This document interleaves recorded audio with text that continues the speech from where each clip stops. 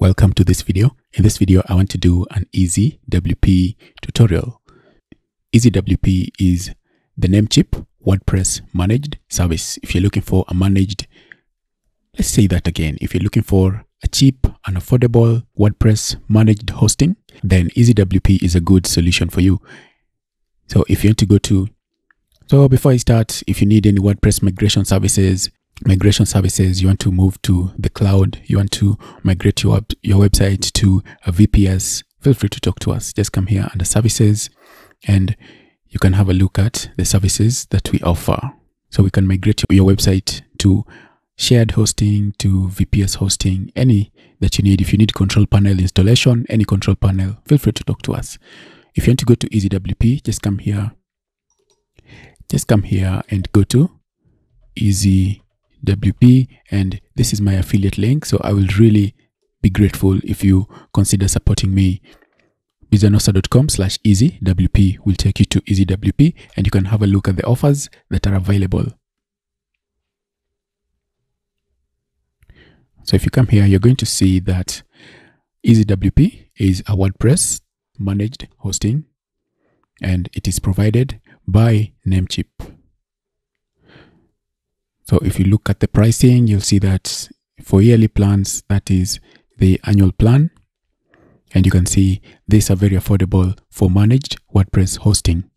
If you want a free trial, you'll have to start with the monthly plans, and the first month will be free, but that will be the price. So if you're sure that you want to use this for hosting your WordPress, then just go with the yearly plan.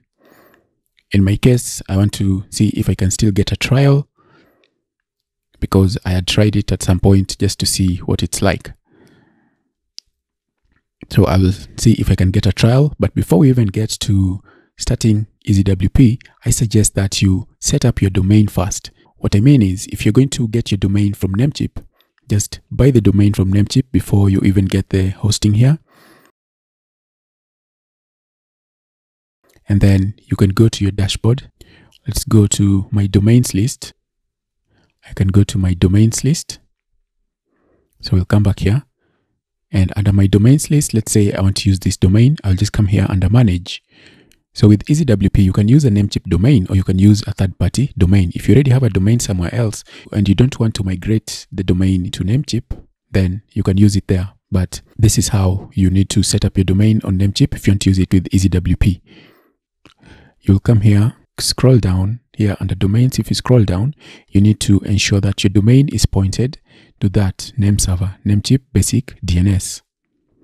Once you change it, make sure you click somewhere there to save it, and then you can now use it with EasyWP. It has to be in the basic DNS or premium DNS, whichever DNS from Namecheap you're using.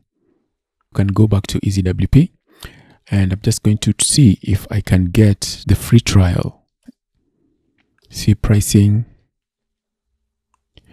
and I'm just going to go with the monthly plan because I want to try the first month. So I will try this one for free. EasyWP starter monthly. Okay, you can still get the free trial. You will be charged starting from Jan 29th. So I will choose my payment option, and for this I can add a PayPal account. So just go with the next step. Just add your PayPal account. Let me confirm payment. I don't know why it's not picking PayPal. So it has just logged me in. I think my PayPal is already connected, or it's using my balance. But either way, just make sure you select your payment option. Website name, I'll just call this marketing blog. What would you like to do on your website? Have a website for business, sell online. These are optional. So I'm just going to pass this. I'm just going to continue, but you can choose any one of these. And domain for EasyWP, this is very important. This is the first step that I set up when you saw me go into my Namecheap domains list and changing the name server. I was doing that for this purpose.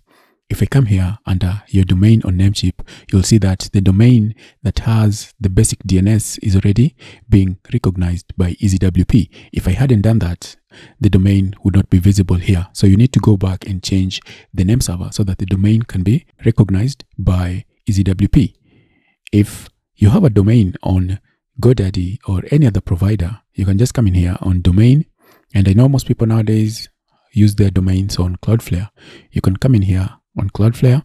You can go to Cloudflare. So once we've created the site, you can do that. But normally you'll just need to add an alias in your DNS records. So you'll get the alias.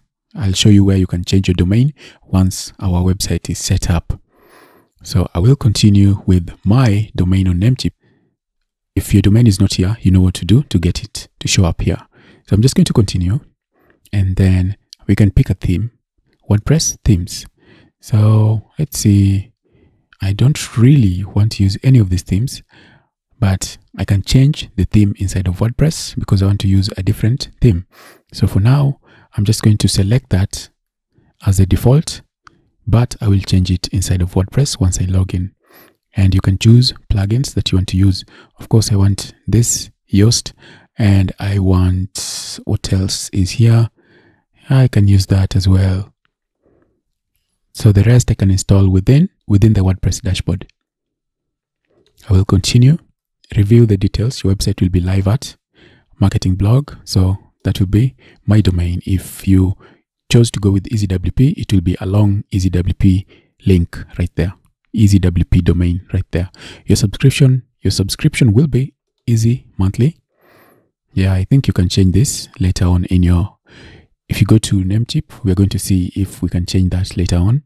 Your theme and the plugins I've chosen, then I'll click continue, but most of these settings you can change later on. So just go with it and you can change them within the WordPress dashboard for the theme and for the plugins. So just give it time to set up the website. You can see it's creating the website, it's installing WordPress, and it's also installing the plugins that we chose, plus the theme that we chose.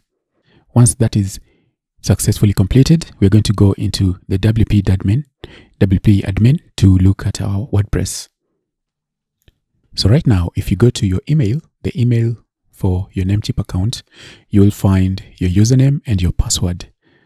And that is for the WordPress admin dashboard. You can find that in your email. For now, you can click there if you want to preview the website. Okay, the domain is still showing up like this because I've just changed it. That's because the domain has not propagated.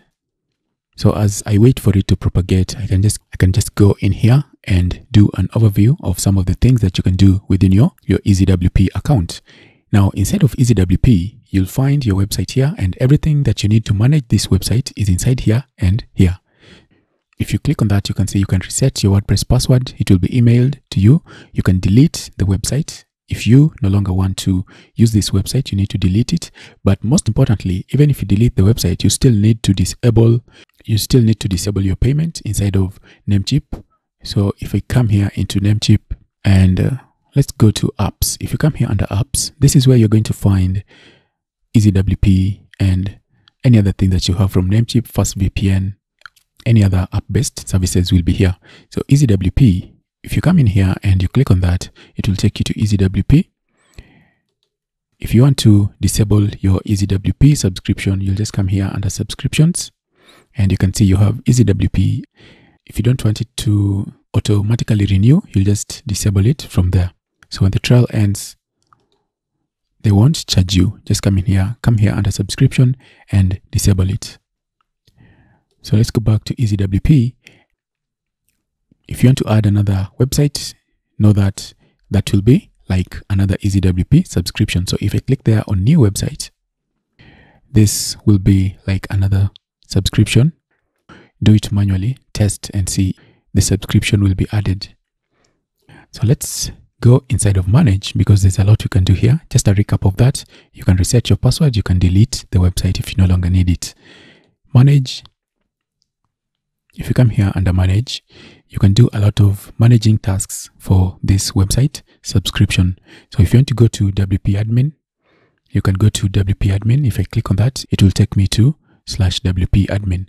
Now the issue is happening because my domain has not fully propagated, but don't worry about that. That's just an issue of time. At some point it's going to propagate. So for now, let's just continue with all this. So here, what do we have? We have reset and we have delete website. And you can click on that if you want to go and log into your website. And then an overview of the different of your WordPress installation and the server resources that you have. So WordPress right now 6.0, I think there is a new update. So once you go into the dashboard, the first thing you'll have to do is to update WordPress. And then storage, your 10 GB available. So if you just know that when you upload files, you upload images, videos, anything that you upload into your website, maybe you're giving out downloads, PDFs, that will take that space. And this is enough to host any normal WordPress blog. And then the CPU, let's see what we have here under CPU. So this is a CPU load. This is just the load. It doesn't tell you anything about the CPU that you're running. Once you start running the website, you'll see that the CPU load will go up, and you can come in here and see the graph for how your website is doing in terms of RAM and CPU. It also tells you how your website is performing generally. And then you can keep your website optimized. Let's see, you can add certain things. So you can review current plan, upgrade plan to increase that. Maybe if your website grows and you start seeing that you're hitting 100% in all of this, you can come in here and upgrade to a higher plan with more CPU and memory capacity. And these are just things you can manage within your WordPress. So if I click on that, it's not going to load yet, but that will take you to your dashboard, and you can uninstall themes, plugins as well. And you can also look at the cache on your WordPress. So which plugins are blocked? Cache plugins, SEO plugin, and blocked plugins. So Yoast plugin, of course, is not blocked. We were able to install that. And here's a list of plugins that are blocked. So if you want to use any of these plugins, then you may need to find a different host, because you can see some of these are blocked. So just come in here and see which plugins are here that you may want to use but are blocked on EasyWP. So you can see all these plugins are blocked here. They provide their own cache system. Most caching plugins I see are blocked, so you have to use the cache plugin that Namecheap provides, EasyWP provides. And then images and files, removed old. So these are things you can do within your WordPress admin. And of course, if you need help, you can contact support. Let's see what else is important here. You can have file databases. If you want to access your website files through SFTP client, you can install an SFTP client like FileZilla, WinSCP, and then you can use that to access your website. And you can give access for a duration of time. Let's click there on access files just to see what options they'll provide. So if I want to send these details to somebody, all I have to do is I will just copy all of this and then send them to whoever I need to manage my website for a period of time. Maybe they are uploading a plugin for me, they are installing something, they are adding certain files for me, and they need FTP access to send files into EasyWP. This is also very important because at some point you may buy a plugin, and if you buy a plugin, maybe the only way to install it would be to upload it via SFTP. So make sure that all this is something that you remember, and most importantly, you can always revoke the access, or you can give access forever. Okay, once you choose access forever, then you can share with whoever you want to give access to SFTP. So I will revoke that. And then database access. You need somebody to do something on the database. Maybe they're editing some details in your database. You can give them access to your database. So come in here and then give access for an hour, and you'll see your username and your password. So if you want to go to PHP My Admin on EasyWP, just go to PHP My Admin. Use the details that you get here to log in. So let's copy, and we're going to see if we can log in. So the username and then the password, paste, go. And I want to save it because I will be coming back here just in a moment. So if you go to your WordPress database, you'll see the database with all the data. Maybe someone needs to come into WP options and change something. Once you change your URL, maybe something is not showing up, you might come in here and edit that in there. The next thing, let's revoke it. And once I revoke it, let's try to reload this and see what's going to happen. And you can see I don't have access. If I try to log in, it will not give me access. So that's a very useful feature that you have here on EasyWP. So that's under files and databases. SFTP, let me just give you a sample here because maybe you're a beginner, you don't know what to do, how to upload things into your website. Let us see if I can, do I have WinSCP installed? Yeah, I do have WinSCP installed. So this is just a sample, but you can use any file. You can use any SFTP client to access your site. I will click there on new site. If you're on Windows, just use WinSCP. It's the best for that. FileZilla, I think FileZilla supports Linux as well. So I'm going to come here under new site and server. I will copy my server details and choose SFTP because we're using SFTP. I will paste and username, copy the username, and I will add the username there and then the password, and then paste. And you can see that the port number is the same as that. So I will leave that as it is, and then I will log in so that I can access my files, continue connecting. Yes, I want to continue connecting. I trust the server. There we go. I don't know how I can increase the font here, but I will try and zoom in. You'll see your WordPress details. If you want to upload anything into WordPress, you'll just go into WP content. You can go into your themes, your plugins, and download and install anything. So you can see I have a lot of themes here that maybe I don't want to use. 2017, 2016. I don't know which one I chose, but 2020, 2019. If I don't need those, I can just delete them. Okay. And it will delete those files. If I need to upload anything, I can just drag it in there. When you're dragging anything in here, make sure that you're not dragging any compressed files because SFTP will not be able to uncompress it for you. So if you want to bring anything in here, if you need to bring anything inside here, just make sure you're bringing an actual file that is already extracted. Don't bring compressed files, zip files, but anyway, you get the idea. The idea is make sure you're bringing in something that is a file that is not compressed. Maybe you're installing a new plugin or you're installing a theme, a premium theme. Make sure the plugin or the theme files have already been extracted, and you can just upload them in there. So at least now you know how you can manage your files with SFTP. And once you're done, you can revoke. And if the time is, you need to know how long you're giving access for. 1 hour may be too short.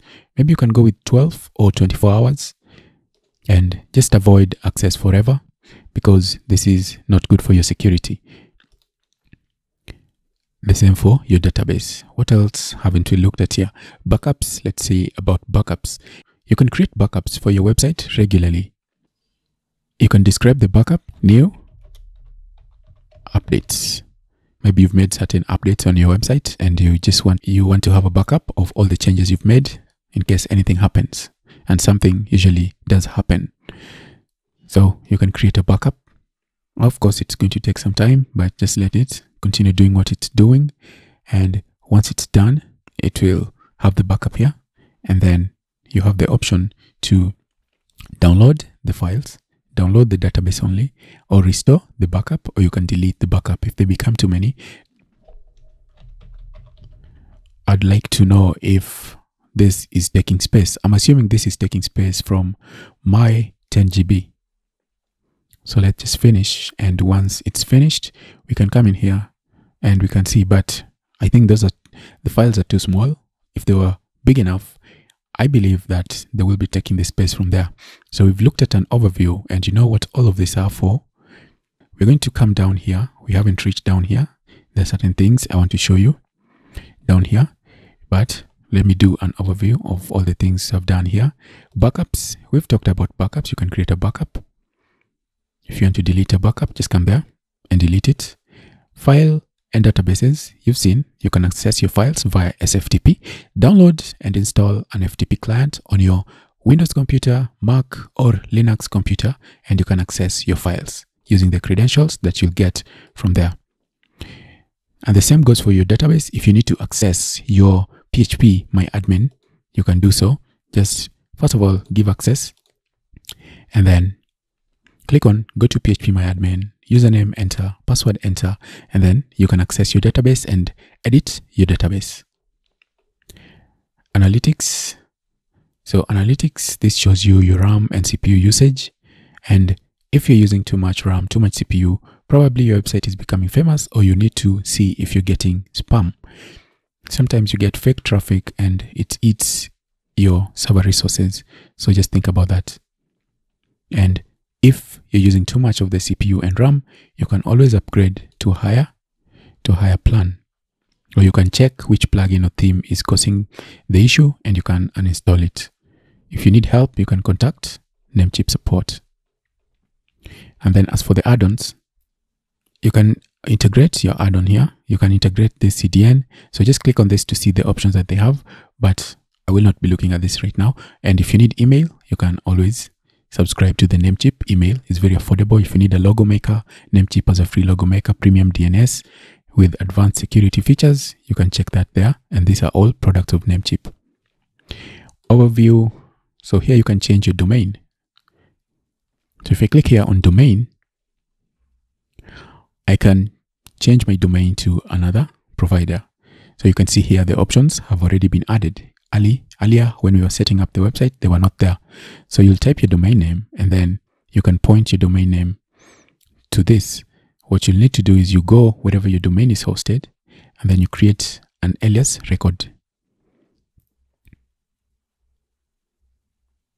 So you create an alias record with that. So you'll just create that on the other side and then confirm, and then you confirm. But if this is something you don't want to go through, what you can do is you can migrate, transfer your domain to Namecheap. So this is an overview for EasyWP. I hope it will help you. The only thing that is still an issue is I haven't been able to access the website, and that's because of DNS propagation. But I hope that's not an issue. You know how to log into your WordPress and add themes, plugins, and edit the website as you need to. All right. That's it for this video on EasyWP.